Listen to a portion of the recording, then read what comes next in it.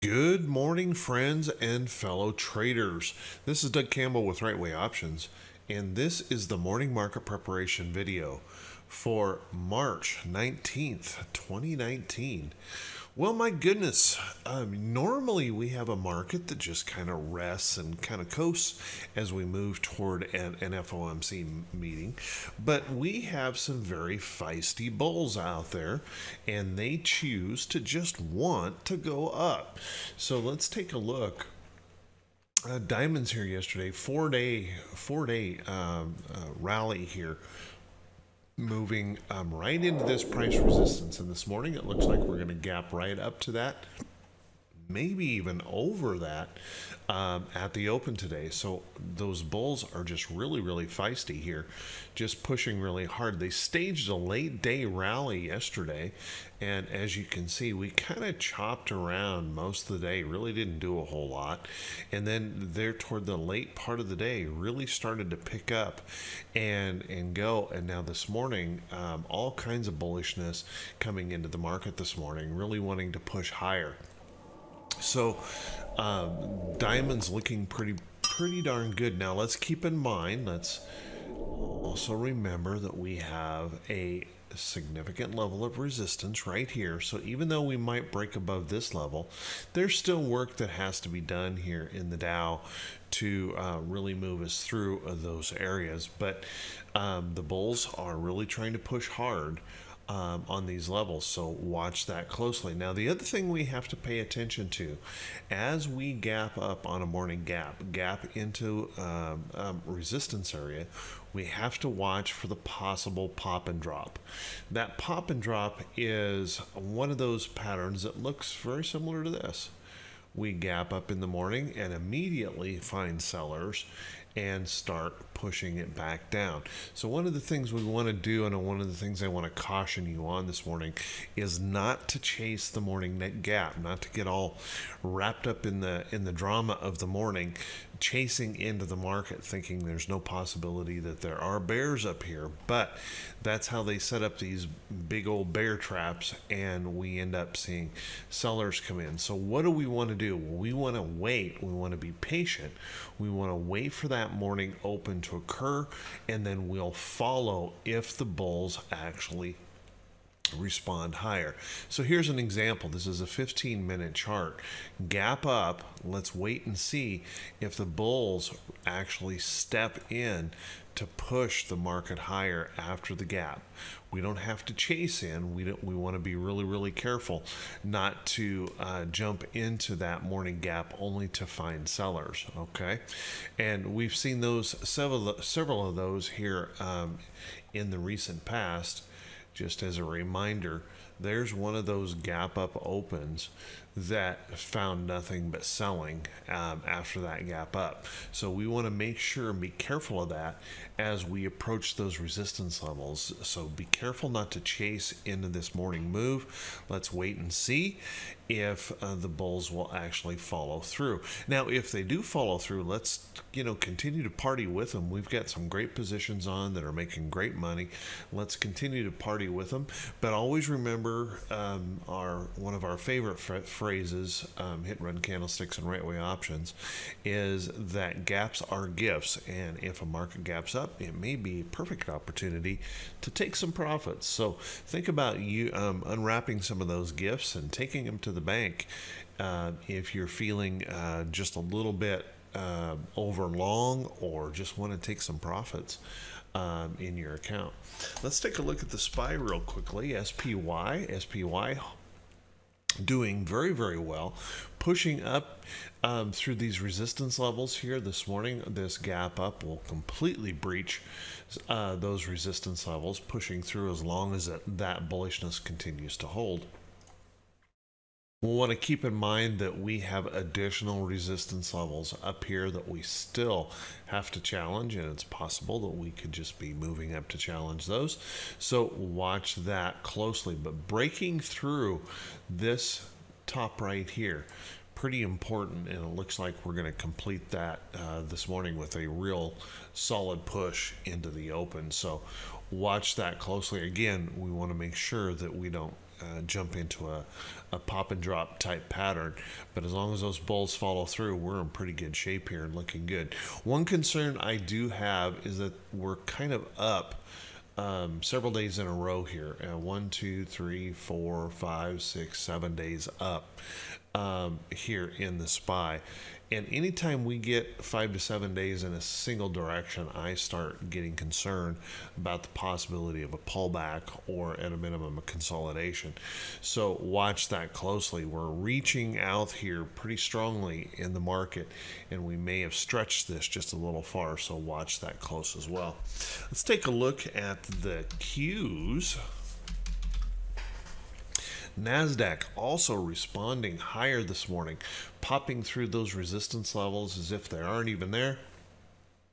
Moving on up, we have another substantial resistance area right in here on the chart, and we're gapping up toward that this morning, so we'll want to watch that up there again for that possible pop and drop. And here again, 1, 2, 3, 4, 5, 6, 7 days in this streak to the upside, so we want to be watching for the possibility that some profit taking could come in on this gap up open. Watch that close this morning and be careful not to chase. Let's take a look at IWM. IWM holding up pretty darn well yesterday. It looked like we at one point were going to slip below. Had kind of a shooting star pattern there at one point, but that end of day rally really helped this improve quite a bit. And now this morning we're gapping up this morning, back up in here to test this level of resistance. So we'll want to watch that closely today. Let's take a look at the VIX. That VIX started to climb a little bit yesterday, but that late day rally really changed things here on the VIX, and you can see pushing us back down. Now this morning's gap is likely going to move us lower here in the VIX as well. Fear dropping out of the market. We'll want to watch that closely though this morning. If we happen to find some of those sellers, if we happen to get that pop and drop pattern, a little bit of fear could creep into the market, so let's watch that. Now we have plenty of resistance above. If we start moving up, you can see we could respond to this level of resistance right in here. We could certainly respond to this level. There's a little tiny level of resistance right here, and then the major level of resistance right here. So even if we start moving up, we have some protection on the fear here. And if we start rallying through there, it won't be a problem. You guys remember, you know, I said when the market had this little pullback that we had, that the big worry would be if we moved above that level and held it as support. And obviously that didn't occur. So once again, that would be the same thing. If fear comes back into the market, the real problem will occur is if we get up here, hold it as support and move higher.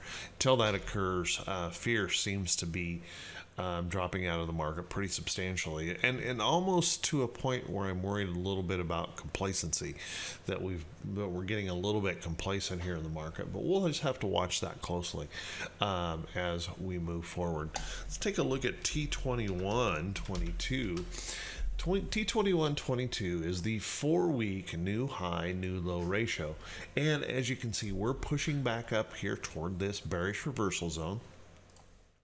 But the good news is we still have room to move up, and with this gap up this morning, it's just a guess, but I'm guessing we're going to gap up into this bearish reversal zone or be very, very close to that this morning. So we'll want to watch that up here.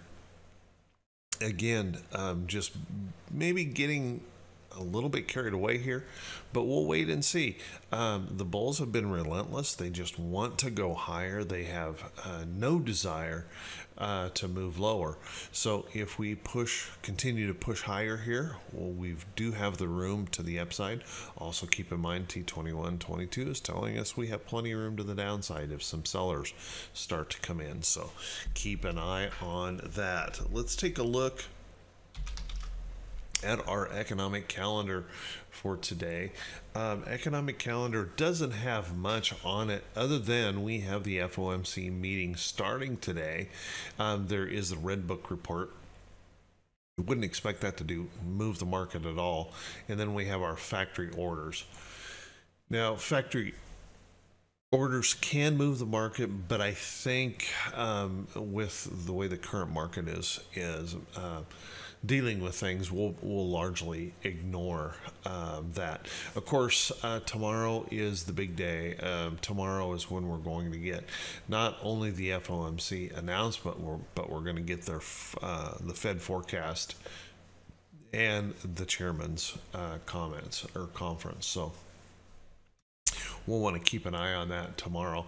And honestly, I'm a little bit surprised to see this much bullishness ahead of the FOMC. Even though the FOMC is largely expected not to change interest rates, it's the FOMC forecast that will be the market mover, depending on how they see themselves moving forward. Of course, that is a complete unknown, and so I'm a little bit surprised to see the market acting quite so bullishly ahead of that. But if the bulls want to stay bullish, let's stay bullish with them. Let's move with the market and keep moving on up, collecting some of those profits. So, having said that, I want to thank everyone for watching the video this morning. And if this is the first time you've seen these videos, do me a favor, click that subscribe button on YouTube, click that follow me button on Facebook. Make sure you click those thumbs up buttons and leave a comment. I do these videos not to make money. These are truly an attempt to help other traders do a better job with their trading. I've been trading for nearly 30 years, 14 years full time, and I wanted to share this information with folks out there to help them do a better job of preparing for the day. One of the things that's really important is not to rely on luck. Preparation is far more important than luck. So if you spend just a little bit of time in your preparation and thinking about how you should approach the market for the day, you'll be in a better mindset to make good quality decisions about your trading. So if you find this useful, please make sure and click that subscribe button, and also leave those comments and click those thumbs up buttons. You guys are awesome for doing that. Thank you so very much. I truly appreciate it. So with that, let's take a look at some stocks that could be setting up. Now remember, when I talk about potential stocks here, these are not recommendations to buy or sell. These are just simply ideas, charts that could be setting up, things that you might want to put on your watch list for your evaluation to decide whether or not you like how that stock is coming together. One would be EA. EA I've mentioned three times at least, and EA has been moving in this trend. And what happened here that made this really interesting is EA had a bad earnings report and gapped down, and as you can see, that was completely rejected by the buyers. They just pushed that thing right back up. We had this resting period where we pulled back, held price support, and just slid sideways over here toward the trend. Now yesterday, you can see, tried to push down. We ended up with a little bit of a hammer pattern here in this chart. You can see where I've placed an alert, and it looks like this morning we could be gapping just slightly above that area. So EA could be set up, and one that you want to put on your list and keep an eye on. Another one would be Walmart. Walmart made a nice move yesterday. You can see I had an alert in here. Walmart made a nice move, popping up. Now this has got some challenges yet to deal with. 100, the price 100 is a natural resistance level, so you'll want to watch that as we approach 100, and we're very close to 100, keeping in mind that we broke this downtrend, or excuse me, this uptrend. We did hold support here, and if we rally up to that, we could see that 100 area or up in here as that resistance, so watch that close. Also, there is the larger overall downtrend in Walmart that we have to deal with. But beautiful price pattern here for some more upside potential in Walmart, and that's looking pretty good, at least at the moment. Also, take a look at STX. STX, really nice price action yesterday. I like the fact that we popped up and pulled back, held support, and now we're showing some bullishness here. Now, don't be too surprised to see this maybe consolidate still over toward that trend, but that's looking pretty darn good here, and may have some opportunities for an upside move. Home Depot is one I'm really keeping an eye on here. Home Depot had a bad earnings report, and the stock pushed back down into this support area. But notice, since we've been down here in the support area, we've pretty much put in a doubled bottom type pattern here and trying to push through with that hammer little follow through yesterday. And this morning I'm seeing a little bit of a gap up here in Home Depot. We might want to keep an eye on this. Now, what I would probably prefer is that we move above this support level, prove that we can hold it, and then see buyers stepping in. If that were to occur, I'd probably be all over Home Depot. But watch that one closely in this chart. Another chart you might want to keep an eye on is MDLZ. MDLZ is one of those defensive companies, and you can see after failing back down through this price support, we dropped back through, we've recovered that strongly. So any rest, pullback, consolidation, anything in here that provides an opportunity for an entry may be that nice shot to move MDLZ higher. So one to keep an eye on. So with that, everyone, hey, I want to wish you all a fantastic day. I want to wish you great profits. And please do me a favor, click that subscribe button, click that thumbs up buttons, click, leave a comment. Make sure you click that bell icon when you subscribe so that you're notified when I post these videos. Everyone, I want to wish you all the best today. And if you're struggling as a trader, please, I want you to understand that you're not alone. There's a lot of folks out there struggling and struggle for a long time as traders. I was one. I struggled for years and years as a trader until it finally started to click and move for me. So the important thing is to just keep working hard at it, not to give up. Remember, there's no plan B when it comes to your dream in becoming a full-time trader. Just keep working forward, working hard at it, continue that practice, continue that price action work, and it will eventually pay off in tremendous dividends. Everyone, take care of yourself. Have an awesome day. We'll talk to you all bright and early Wednesday morning. Take care now.